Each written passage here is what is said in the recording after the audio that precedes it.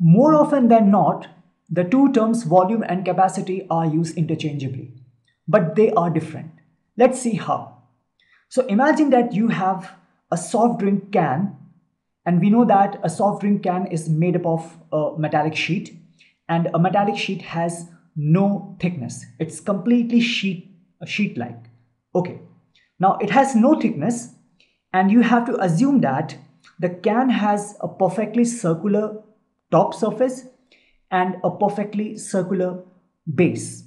That makes this can, this soft drink can, a cylindrical shaped can.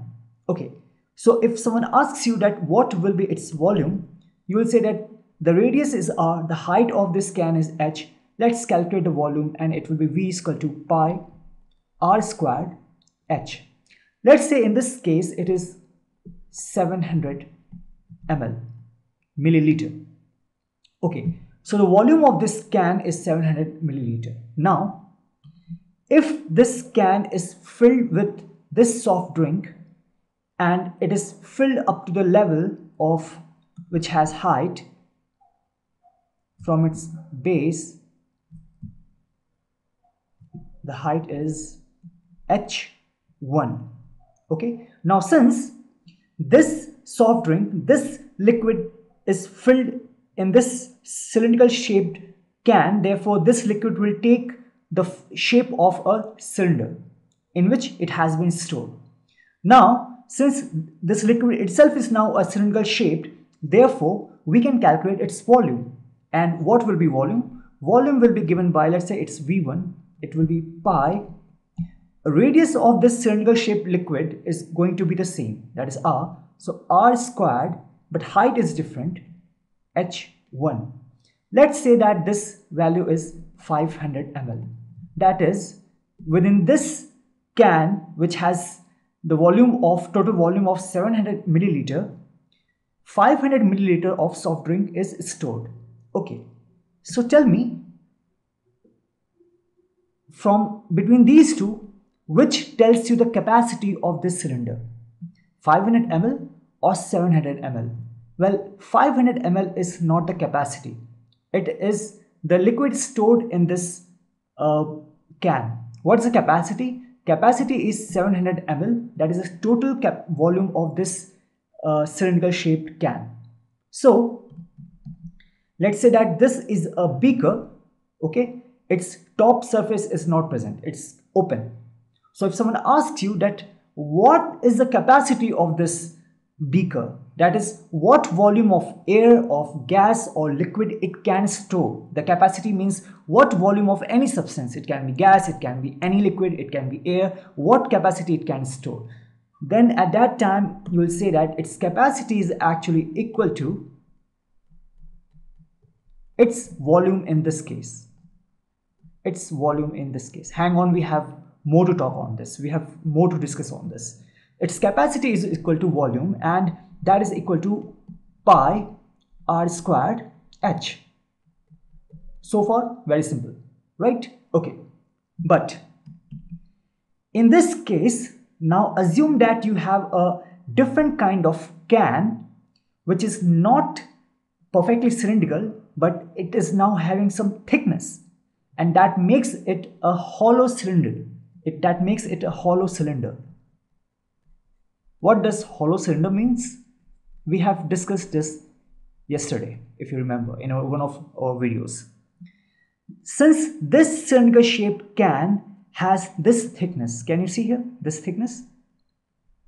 It's a thickness, and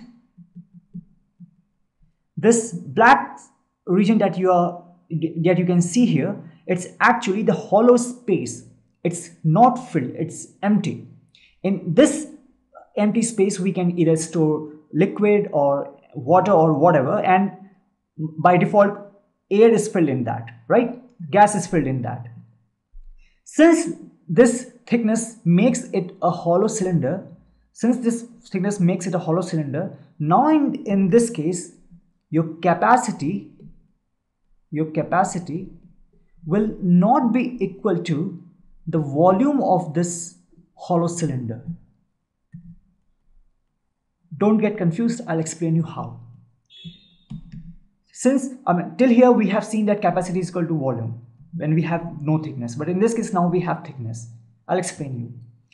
If you look at this hollow cylinder, it has two radius. One will be the outer one, right? You can imagine that if this is thickness, then one will be the outer circular surface and one will be the inner circular surface. The outer circular surface has a radius of R1 and the inner circular surface has a radius of R2. So the volume of this hollow cylinder will be, volume of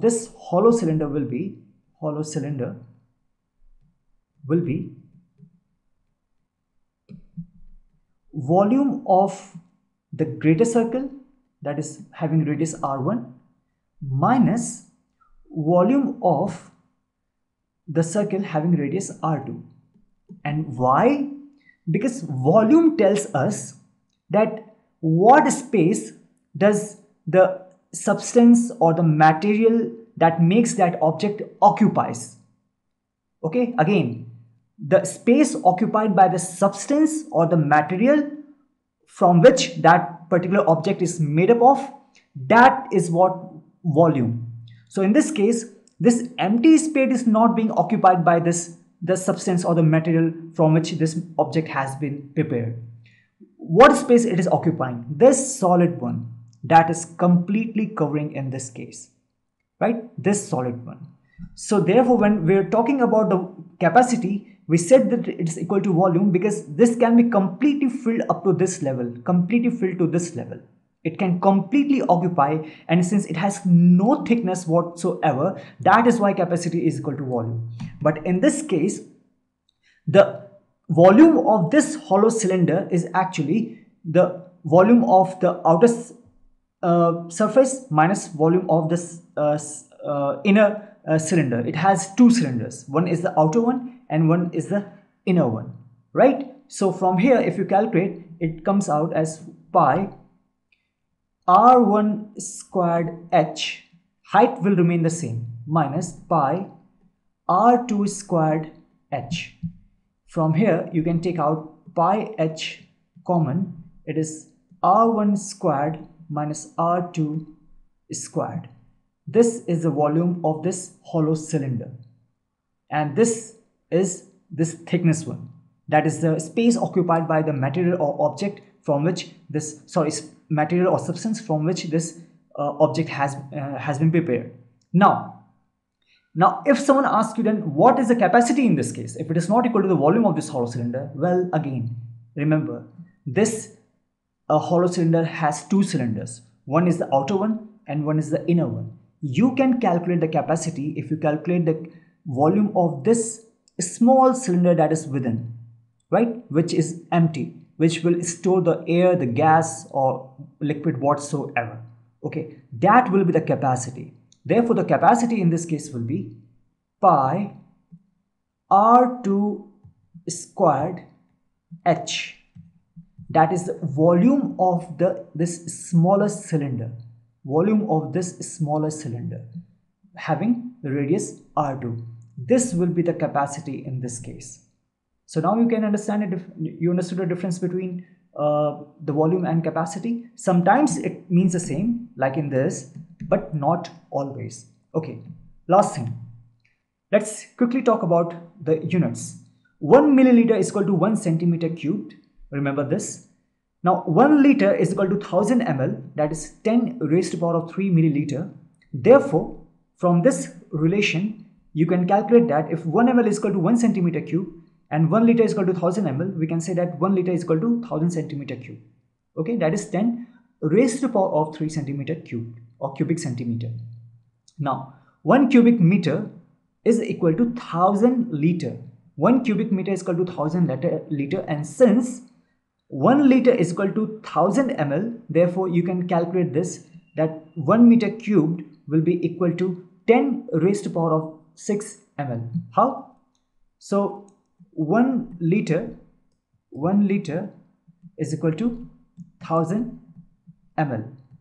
Therefore 1000 liter will be equal to 1000 multiplied by 1000 ml.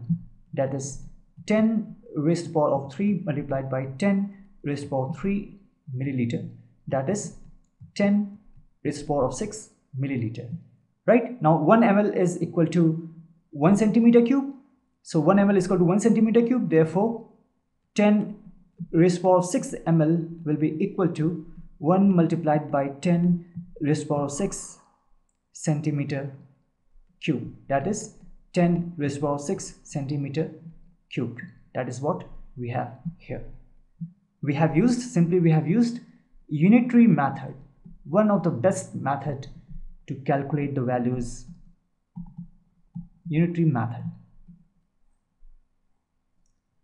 Okay, so this is a unit that we'll use very frequently: milliliter, centimeter cubed, liter, and 1 meter cubed and all.